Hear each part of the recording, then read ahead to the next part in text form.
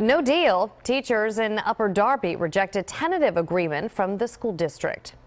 How do we want the contract? How do we want it now?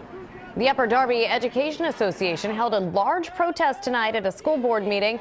Hundreds of teachers and educators, as you see, showed up with picket signs. The teachers union overwhelmingly rejected the school district's offer after nearly a year of negotiations. They want better pay and benefits. We have poor working conditions. We need to improve those. We have teachers leaving in droves, and we need to rectify that. The teachers union has about 950 members. The teachers are currently working without a contract.